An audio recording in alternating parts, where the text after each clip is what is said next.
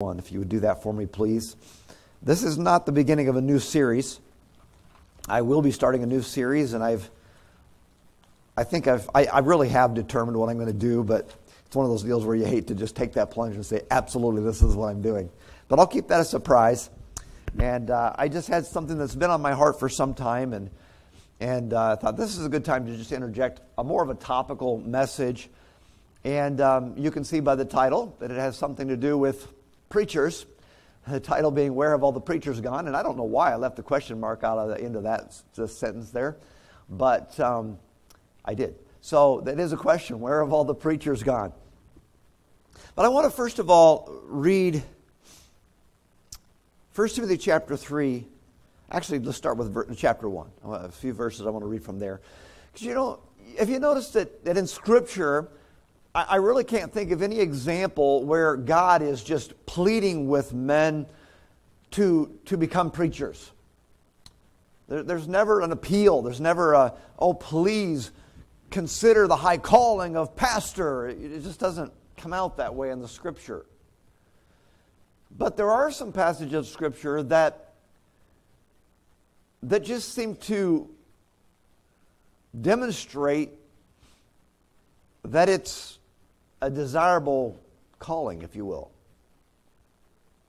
Look at the attitude of the Apostle Paul as he writes to Timothy here in chapter 1 of 1 Timothy, verses 12 to 16. "And I thank Christ Jesus our Lord, who has enabled me, because he counted me faithful, putting me into the ministry. Although I was formerly a blasphemer, a persecutor, and an insolent man, but I obtained mercy because I did it ignorantly in unbelief. And the grace of our Lord was exceedingly abundant with faith and love which are in Christ Jesus. This is a faithful saying and worthy of all acceptance, that Christ Jesus came into the world to save sinners, of whom I am chief. However, for this reason I obtained mercy, that in me first Jesus Christ might show all long suffering as a pattern to those who are going to believe on him for everlasting life." I think the Apostle Paul, acknowledging how opposed to Christ he was, how he was a persecutor, a blasphemer, an insolent man, and yet God showed him mercy. What an example to those he would then minister to, of the long suffering, the patience of our Savior. But he says, I thank Jesus Christ, of all people, Jesus Christ, Paul says, enabled me. He counted me faithful, putting me into the ministry. The Apostle Paul is grateful for the ministry that God gave him. Now, granted, the Apostle Paul wasn't exactly a pastor like we see the office of a pastor today. He was an apostle, and I would argue that he was an evangelist. He was certainly a missionary, a church planter, and had a tremendous ministry. But this is what he dedicated his life to, and he thanked the Lord for it. The Lord had put him into this ministry. And he admonishes Timothy here in chapter 3, verse 1. And it's though it's assumed that there will be men who desire the position of bishop, which is the position of an elder or pastor. Those terms are interchangeable in the Scripture. And it says there in verse 1, this is a faithful saying. It's not empty. It's not just words. This is a faithful saying. It is true. If a man desires the position of a bishop, he desires a good work. In another of the pastoral epistles, the Apostle Paul is admonishing Titus in chapter 1 and verse 5. And he says, for this reason, this is the reason I left you in Crete, that you should set in order the things that are lacking and appoint elders in every city as I commanded you. You put these passages together and you realize that there is a God-given, I believe it's a God-given desire for the office of a bishop. And it's almost as though it's implied in that there in Crete, there are going to be men who have that desire. There are going to be men who just feel the urge of the Holy Spirit upon their life, that they need to be elders or bishops, pastors. And that Titus is there as a part of that equation, as a part of that process, to recognize those people and then to establish them as an authority, to establish them in the churches there in Crete. But other than that, it's not like there's passages that just really say, you really ought to consider being a pastor. There's just no appeal like that. But as we move along today, I'm going to present some things to you, and by the end, I hope you'll realize and see maybe why that is, and maybe why it's just if we're thinking biblically, that it shouldn't be a problem. But there is a problem. The church is facing a growing, frankly, crisis. Now, let me just say this before I move any further. I'm not here to put a guilt trip on anybody. I'm not here to make an appeal. I'm not here to twist your arm. I will make an appeal, but it's not an arm-twisting appeal. It's just an appeal to think biblically and to think rightly about these things. And just stick with me here, okay? I hope you get the spirit that I'm after here. But according to Barna Research, now this research is about a year old. But according to his research, over half of pastors in America currently are older than 55 years of age. Only 15% are under 40. To state the problem another way, the median age for U.S. pastors in 1992 was 44. And that climbed to 57 in 2021. So surely by 2024 it's 58, 59, I don't know. Right? It's an aging population, we pastors.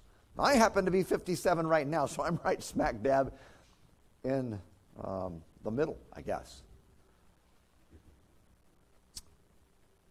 So you don't have to be a math major to figure out that there's coming a day in which there's going to be an incredible shortage. In fact, there already is a shortage of pastors.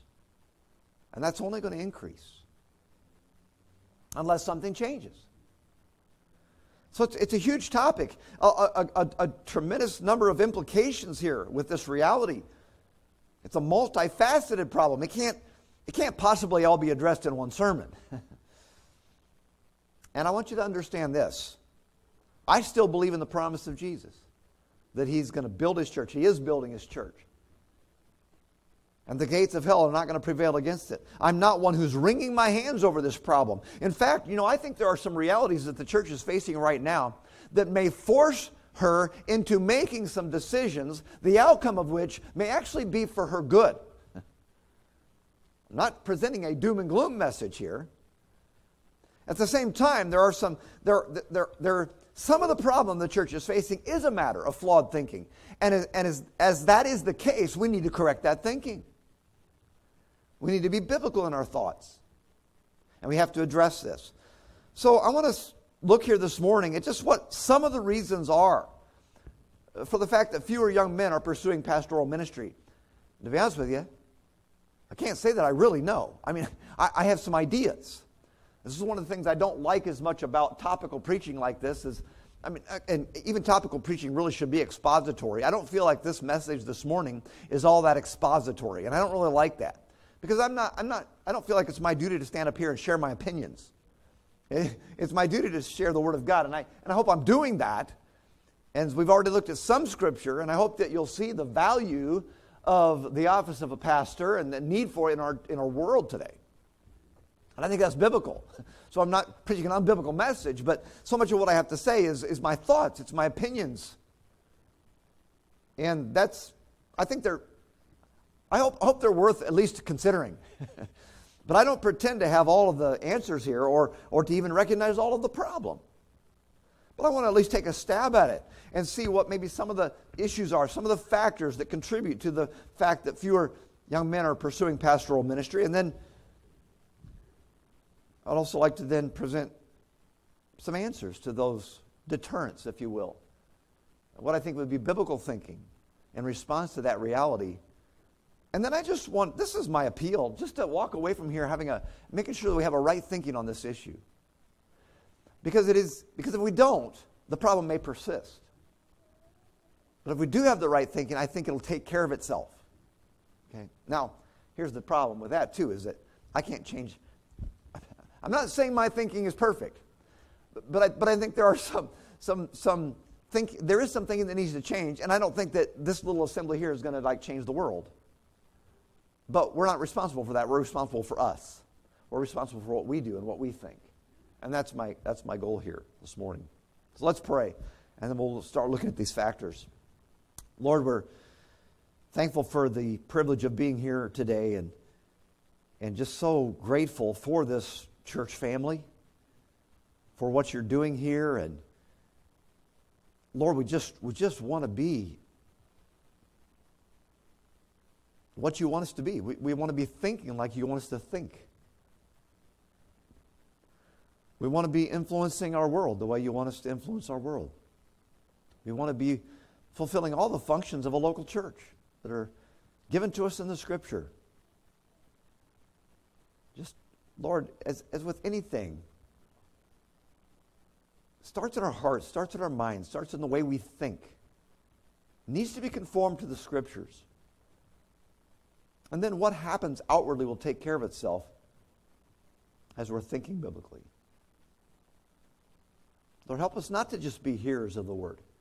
Help us to embrace it and recognize it as truth. Help us to then be doers of the Word as well. So, Lord, bless these feeble efforts. I'm just taking my attempt here to address this issue. And while it's vastly incomplete, pray that maybe it's just a starting point to challenge our thinking. So I pray these things in Jesus' name. Amen. So let's consider some factors that I believe have contributed to this problem. Again, admittedly, it's my perspective. You might have a dozen pastors stand before you today, all with a little bit different perspective. And I certainly, as I've acknowledged already, know that my perspective is limited. It does not paint a full picture. But I hope there's some validity, and hopefully this will get us thinking, and perhaps it'll start further discussion, and I mean just long term, as we continue to move forward in our ministry. So I'm going to list several things here, and these are not all, they're not listed in some order of importance, or I've written them down kind of as they've come to me, and perhaps the first one kind of is, in some respects, it's probably the first thing that comes to about any mind, I suppose, as they think about this, because I didn't look up all the statistics, but I think we all know that there is a tremendous number of churches that are closing their doors. Should I say weekly? Okay. I mean, it's really sad to think about. It's not to say that there aren't some churches being planted in our day, but the number that are closing is vastly greater than the number that are opening. And so by virtue of that fact alone, there's going to be less, in a sense, there's going to be less, it's the declining church. But even having said that, there are still a number of churches that are not dead yet that are without pastors and have a terrible time trying to find one. But the declining church is part of the issue here for more reasons than one, not just a matter of demand. I think there's still a high demand for pastors. But there's another reason why the declining church becomes an issue here. Let me just review a little bit here of the way it used to be. And when I say a little bit, I mean a really little bit. I can't give you a full church history here at all. But I'm just trying to paint a little bit of a picture of the climate that used to be prevalent in the church. And I'm going to go back to, because I recently did just a little bit of brief studying on this, kind of what would be the revival meetings era, okay, or the tent meetings era. This was actually kind of brought to my attention a little bit because the church we ministered in last week down in Centerville is a church that was started through tent meetings. They had tent meetings, and that is what produced a core group of people who could start that church. So it sprung out of tent meetings, out of revival meetings. And that wasn't uncommon. Now the peak of that era was 1880 to 1920. If you've ever seen the movie Sheffy, you know that it falls within that time frame. And And there was a lot of itinerant preachers at the time, and they would travel the countryside and have these tent meetings, and people would flock to these tent meetings. Sometimes they called them camp meetings. And the Lord used this time. It was a time that was exciting. It was a time in which there was a lot of people that did come to true faith in Christ. Many churches planted, much demand for pastors. You know, I don't know that it was necessarily the case at that time. Again, I haven't done the extensive history here, but I do know that probably at that time, and certainly springing out of that time, there came such a demand for pastors, and vocational ministry was considered the highest calling you could possibly have. I mean, if you were a pastor, if you were called to vocational ministry, particularly a pastor, perhaps missionary, you just accepted God's highest call. Now we're going to address that problem, because I think that is a problem, okay? But God used this era. They did draw a lot of people. Many rural communities had an evangelical church as a result of these types of things. But this era and the years that followed did have some severe inadequacies. A lot of unqualified pastors. It kind of constituted the evangelism. It was institutional evangelism. It's invite people to church. That's how they get saved. Invite people to a revival meeting. That's how they get saved. Now, there's not necessarily anything wrong with doing that. And certainly, as I said, God used it. But how do I characterize this? It tended toward a Sunday Christianity. It tended toward a gravitation to a list. In fact, many of these tent meetings, these camp meetings, these revival meetings, were all about preaching against the vices of the day. Hellfire and brimstone preaching against gambling and drinking and dancing. And a lot of people were convicted, and God used it. A lot of people were saved. But it developed into a very list-oriented Christianity. Frankly, the era was void of biblical disciple-making. But at any rate, there was certainly growth. It was an expansion of the church. But now, things are entirely different. The church instead is on the decline. Now, some of those revival meetings have not all gone away. They still have them, particularly in the South. Okay, and I'm sure God still uses them at some point, and I'm not trying to be critical of that. But I'm just pointing out the difference. And yet, in some respects, it's not all that different. It just sort of changed forms. Churches are dying today, along with their rural communities. See, part of it is just an economic thing. It's just that there's a migration to the cities. And the rural areas are becoming less populated. And that's not a good thing, to be honest with you. There's a lot of problems that arise from that. But it's just reality, and I'm not sure how you change it. But because of these rural communities dying out and an aging population, a lot of the churches are just dying out. Literally, because the people are dying and there's no new growth. So that's part of the issue here. But the inadequacies are still there so often, even today.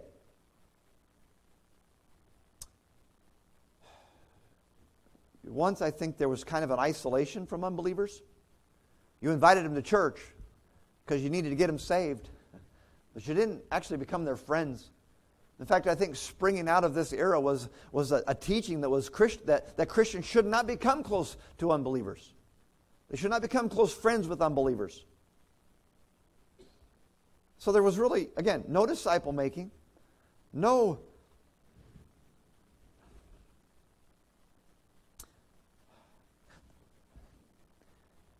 the light. It's not that there was no light.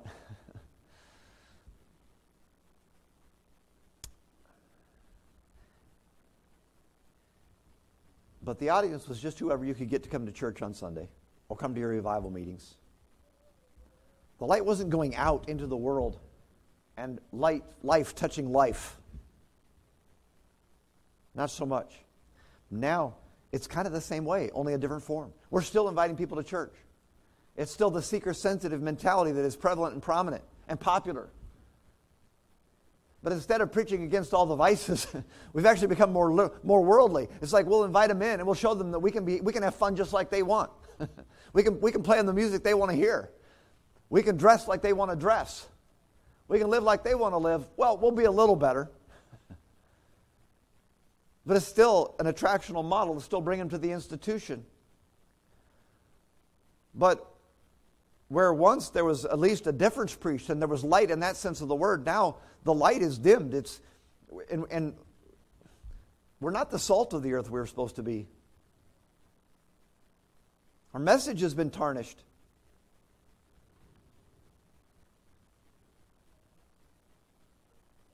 So we've adopted an attractional model, but still are weak on disciple making. Now, praise God, there's a trend, I believe, really. I'm convinced there is a trend where it's not just us. There's a lot of churches all across America who are beginning to make a huge emphasis on disciple making, and not necessarily even the kind we do, okay? Disciple making is kind of a buzzword. I think some of it's more valuable and perhaps more biblical than others, but I commend the efforts. But the point is, it's still, the church is on decline. And what churches there are tend to be there's such a tendency toward a megachurch movement, a seeker-sensitive movement. That's really problem number 2 here. It's the progressive church. Because see, what does this do? Who wants to be a pastor in a declining market? Who wants to get into this whenever the church is in decline? And whenever the popular churches are the progressive churches? I mean, the progressive churches have raised the bar, so to speak.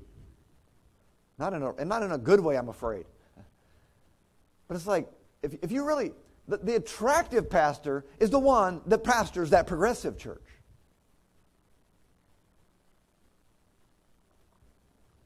So this is really what I've just previously described here. There are fewer churches, but many that exist are in urban areas, and they're much larger. For the last 40 years, I'm going to guess, this is my perspective, the last 40 years or so, there's been a trend toward the seeker-sensitive mega church. It's the popular church. It's exciting. It's the kind that every young man wants to pastor. The problem is, the average person doesn't have the ability to be the kind of CEO that these churches need.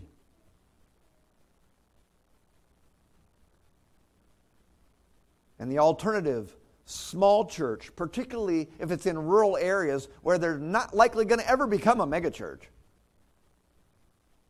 I mean, that alternative is just not appealing. But there's not enough megachurches to go around. So why pursue the ministry? I can't be in a megachurch, and I don't want to be in a small rural church. So why pursue the ministry? A third factor here is the rise of the secular calling. Now, I want to be very, very clear here. This third factor, I've observed, is really a good thing. It really is. This is a good change. But as is so typical, the change has gone too far. As we mentioned, historically, the call to ministry was considered the highest calling for a believer. But a change began to occur, I'm going to say, maybe it was earlier than this, but I'm going to just say the 80s. The 1980s. And again, I'm probably oversimplifying this, but there were 2 books that were written right around that decade that corrected some errors of traditional thinking. One of those books, and it's a book I highly recommend, but the book is Decision Making in the Will of God by Gary Friesen. This book refuted the idea that God has an individual will for your life and you are responsible to find it. Now, it doesn't mean God doesn't have an individual will for your life. It's not necessarily arguing that that's not the case. It's arguing that if you just obey God and do His moral will, He in His sovereignty is more than capable of putting you where He wants you. He did it for Jonah even when Jonah didn't want to do what God wanted him to do. If God is big enough to put Jonah where he wants him, he's big enough to, when he didn't want to do what God wanted, he's big enough to put you where he wants you when you do want to do what he wants you to do. Just obey him, and he can put you there. Stewing over finding that bullseye of what God's individual will for your life is just not a concept found in the Scripture. It argued that impressions and questionable practices like putting out a fleece after the order of Gideon and traditional means of finding that bullseye are merely subjective and certainly not authoritative.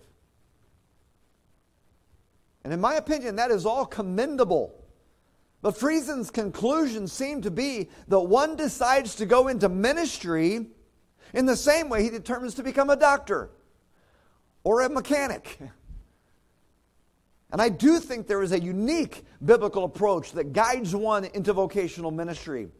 That's another message. Some of you have heard me preach it. I've preached a message on steps to vocational ministry, and I think we can find biblical guidance in that. But I think that's unique.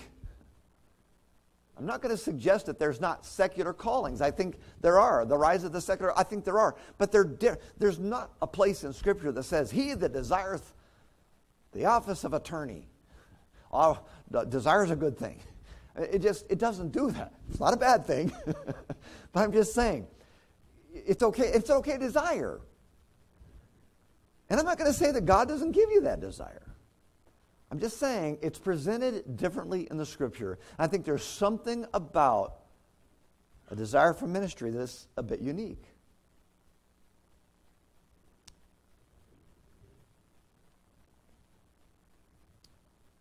Second book that was written is called Your Work Matters to God. I don't know that how prevalent this book is. I've read it. It's a good book. This book, it's by Doug Sherman and William Hendricks. This book addresses the error that vocational ministry is superior to secular career choices. It rightly concludes that one can glorify God and please God through any legitimate career choice that serves the legitimate needs of mankind. Just as much as the vocational minister can glorify God. And I'm absolutely convinced of that. See, this is part of the problem of that earlier church era I described, is that it became so pastor-centric. And the way you get people saved is to come and listen to the pastor. And the ministry revolved on the pastor. And he was the highest calling. He was God's man. And it was all elevated beyond biblically. And it left the pew sitter as a pew sitter. One whose only job was to try to invite neighbors to the next evangelistic meeting.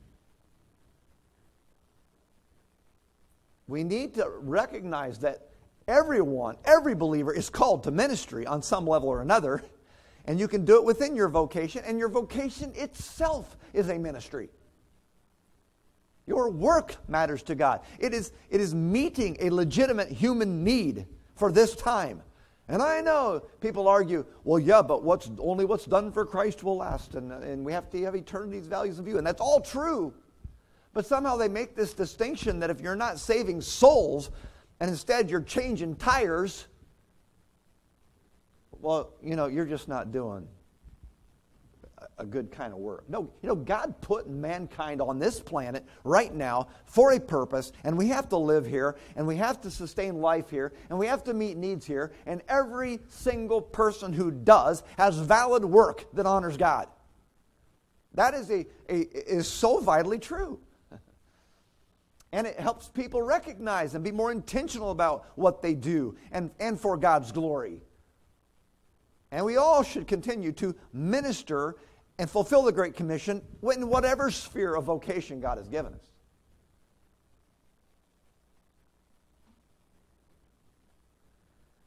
So it rightly concludes that one can glorify God in whatever vocation they're in, as much as a pastor can.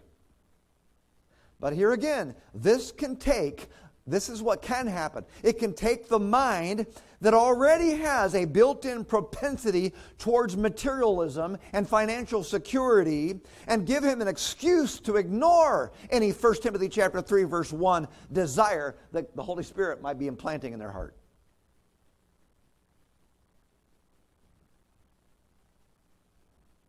It can cause us to lose sight of the vital and important role of a pastor in a local church.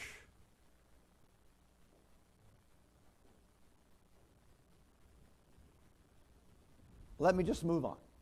I'm going to run out of time here. There are financial concerns, and I already kind of alluded to those, right? We know we got to live in this world, and it sure is nice to be able to live comfortably. And I'm all for financial freedom. I'm all for Dave Ramsey and people like that can show you how to live comfortably and live according to a budget and that's all good stuff. It really is.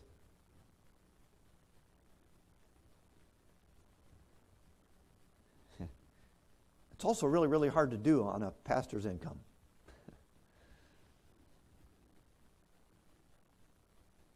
There are two sides to this coin.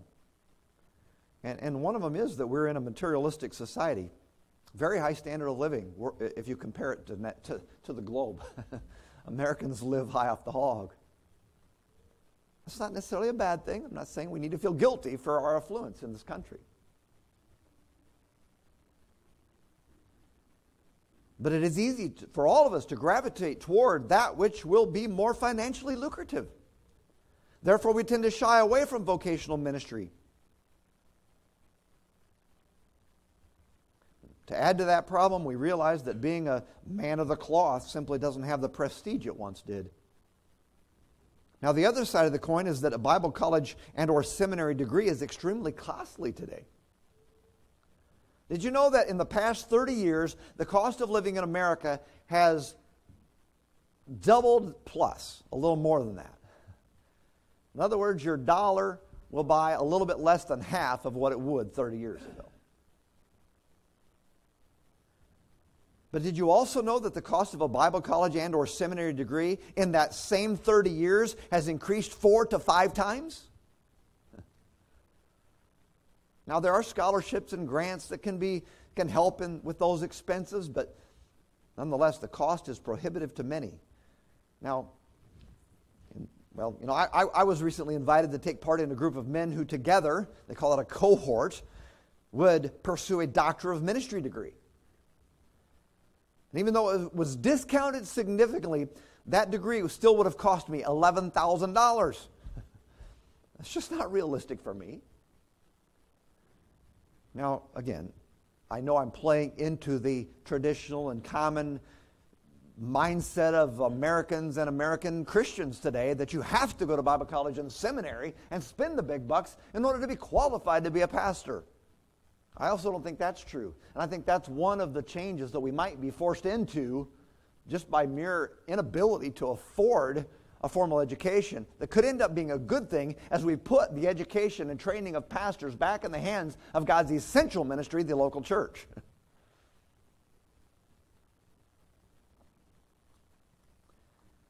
At any rate, I got to keep moving along quickly here. I'm out of time, and I want to get through this today. Another, I think, factor is the rise of the blogosphere.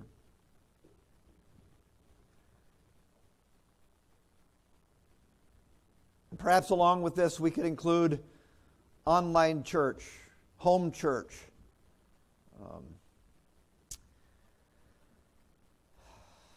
which more often than not is really no church. But there's a sense in which preachers are a dime a dozen today. Not necessarily pastors, okay, but preachers. Preachers and teachers.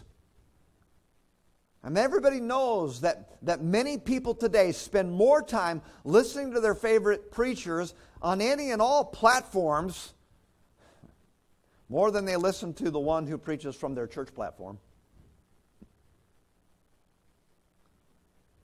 And that's hard to compete with. I mean, okay, if I'm going to, then I'm going to compete it. If I'm going to do that, I'm going to compete in the market where I can compete. And that's through a podcast or social media or whatever. I'm not going to be the local church. Not unless I can be a mega pastor. I mean, who would want to enter what seems to be a saturated market in this sense of the word?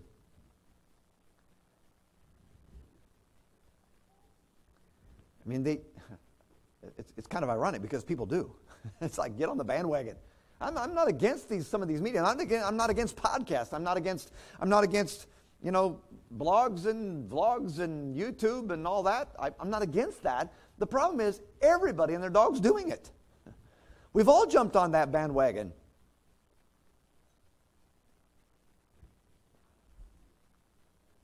So why be a pastor? Why go to some church where nobody can hear me?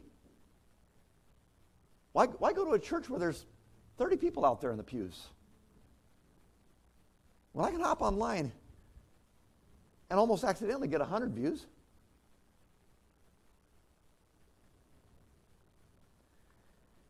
Okay, so let me quickly now answer some of these problems.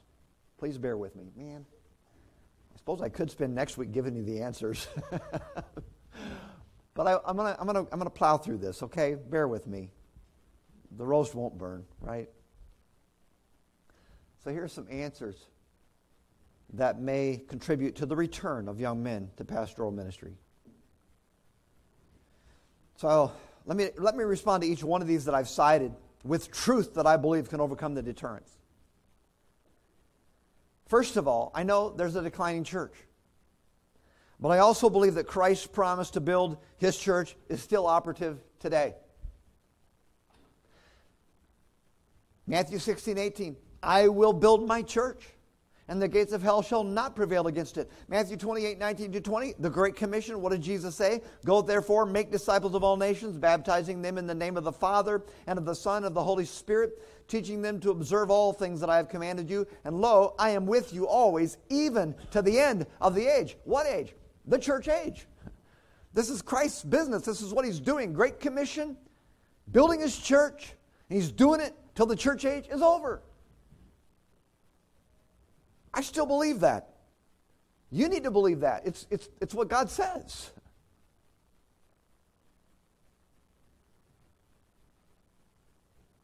We must not be, well, let me skip some of this, but we've got to find this balance. It used to be that people were separated from the world, but also isolated from it. I mean, you didn't have Christian friends. You invite the pagans to church so that hopefully they wouldn't be pagans anymore.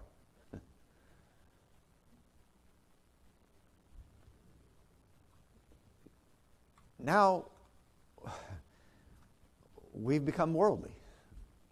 We're in the world and of it. We've got to find this balance where we are in the world. We are not isolated. We are rubbing shoulders with unbelievers. We are mixing with them, not doing what they do. We're separated from their worldliness. We've got to find this balance. We've got to realize that Christ is still building His church. And having that conviction that though many want to marginalize the church, push it off into obscurity, it is still the object of Christ's promise. And I think if we understand that, that will encourage young men to pursue pastoral ministry.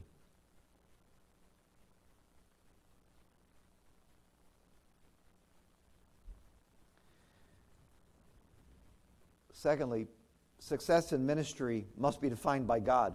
This is an answer to the progressive church. See, yeah, it looks great. That mega church looks like God is really blessing. My tiny little church looks like God is not blessing. What is viewed as success by man is often not viewed as success by God at all. And what is viewed as success by man is often, what is not viewed as success by man is often what God views as success. I don't want to make a blanket statement here that pigeonholes everybody in the same place, and it's only God that knows these things, and He's the one who hands out the rewards. But I believe that many progressive churches today may well be receiving their reward right now. I can tell you this for sure. Faithfully plodding away in a place of obscurity will, by God's grace, without question, result in rewards at the Bema seat. And the key there is faithfully. You see, there is no reward simply for being small and obscure. The reward comes from faithfulness, and many good men in large and prominent churches will be rewarded as well because they're faithful. But the key is being faithful if you're in that large church or if you're in that tiny church. Listen, our focus has got to be on faithfulness and on God's definition of success, not man's. Don't just look at the megachurch as your model. And if young men are thinking biblically, they will understand that they must perform, if you will, for God and no other. And if that's their heart, they may well be more likely to pursue pastoral ministry. Thirdly, the desire for the office of an elder is still a good desire. This is an answer to the rise of the secular calling. Again, nothing wrong with the secular calling. Nothing wrong with it at all. I'm so grateful for all of you faithful people who work hard and you contribute to this ministry in more ways than financial, but financially and in your life. That's tremendous. But let's make sure we maintain a proper balance in our thinking. You are not extra special if you follow God's call to be into vocational ministry. A godly layperson can glorify God by faithful obedience in whatever calling they are in. But the desire for the office of an elder is still a good desire. The Scripture says so. Don't let the culture define what is worthy of esteem and what is not. Let the Holy Spirit, and it's the Holy Spirit, through the Word of God and through the authority structure He's put up, let Him be instrumental in giving direction to you if you have any inclination toward vocational ministry in your heart. Don't let the noise of the world and its philosophies drown out His voice. Please bear with me here. I know I'm taking more time than I should. You know, 2 Peter tells us it's the Holy Spirit that produced the Scripture. No prophecy of Scripture is of any private interpretation, for prophecy never came by the will of man, but holy men of God spoke as they were moved by the Holy Spirit. Going back to Revelation, in those the second and third chapter, the messages to the churches, what was written there? Over and over again, to the angel of the church of fill in the blank. 7 different churches. Write. Notice it says write. John is to write this. This is the written word of God. These things say he who holds the 7 stars and so forth. And then you go towards the end of that, this is to the church at Ephesus, and you go down to verse 7. It says, he who has an ear, let him hear what the Spirit says to the churches. And that same wording is used in every case. The written word to these churches is to be heard. It's the Holy Spirit. So listen to the Holy Spirit. Don't let the church drown out His voice. And the voice I'm talking about is not some mystical impression, though I'm not saying you can't have impressions and wishes and desires. And certainly 1 Timothy 3 verse 1 says that the office of a bishop, that desire is a good desire. I think it's a God-given desire. So I'm not trying to throw out impressions. But I'm not just talking about some mystical, that's subjective. I'm talking about the voice of the Holy Spirit in 1 Timothy chapter 3, verse 1. I'm talking about the voice of the Holy Spirit that informs you from the Word of God that there is a need for under-shepherds, for pastors in local churches. I'm talking about the voice of the Holy Spirit that informs you through the Word that He uses local church leadership to acknowledge desire, to recognize and develop character, to recognize and develop giftedness, and to place people into ministry.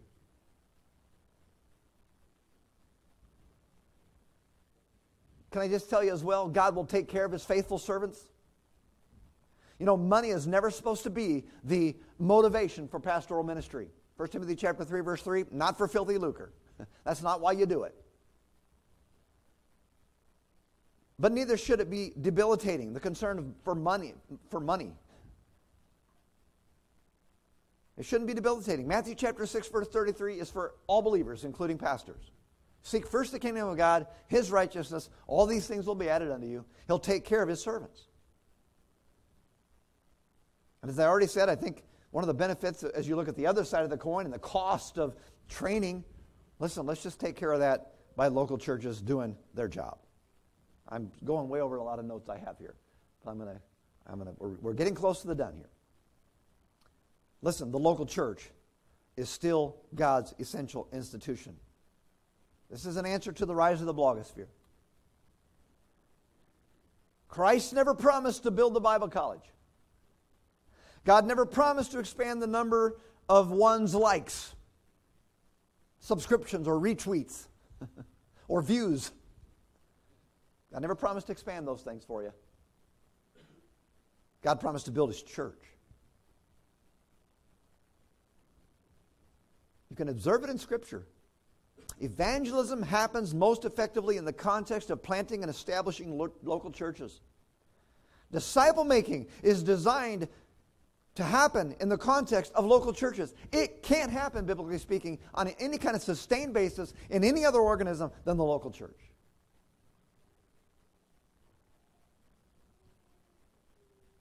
Acts 1:8.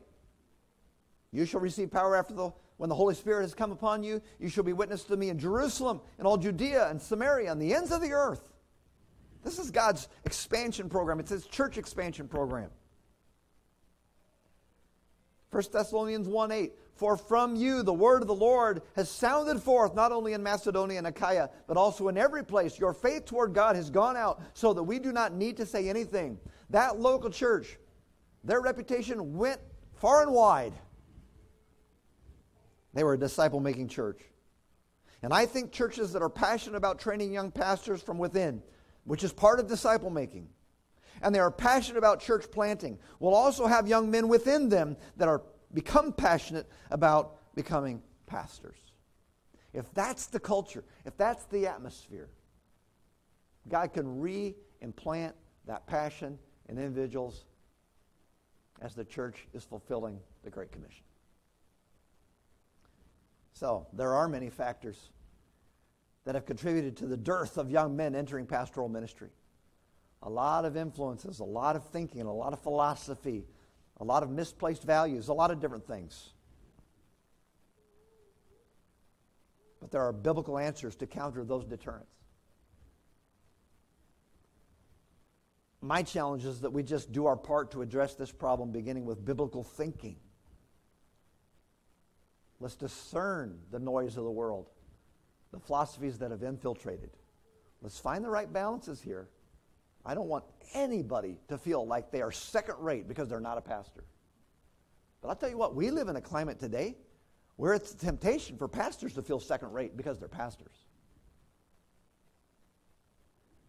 Don't let that happen. Because I'll guarantee you that, bottom line, that's why young men aren't getting into ministry.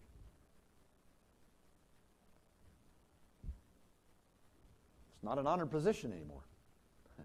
It's not what gets you praise and prestige, unless you're a mega church pastor. It's not lucrative. And we just got to adjust our thinking. Let's be biblical. And at any rate, I hope you'll take that all as I meant it to be taken and just realize there is a problem and we need to correct it. But that's not a call for all of you to drop your jobs and become pastors at the slightest. That's not the point at all. So let's just pray for God's heart, shall we? Father, thank you for the truth of your word. Thank you for who you are, for your program, for what you're doing, for your local church, for what you want to do in your local church. Lord, you've designed it such that these are families. This is like a family. And just as our earthly biological families need heads, local churches need heads, under shepherds. Christ is the ultimate head. But Lord, you've designed it to where under shepherds are necessary, and they're vitally important. And I pray that we would not lose sight of that, and that you would give desires to various ones. You know who's right. And you give desires to people, and that they'll be responsive. Lord, perhaps if it's not any of our adults at this point, perhaps some of our younger people, maybe some of the boys that are growing up in our homes, will be given a passion to serve as pastors. Lord, help us to steward those opportunities as a church, to have the right kind of advice and right kind of encouragement, and be thinking biblically about it all. Not to exalt them above others, but certainly not to discourage or, Lord, we ought to be excited for those that would have that passion and desire. So thank you for what you're doing, what you're going to do, and thank you that you are building your church. Grateful, we pray these things in Jesus' name. Amen.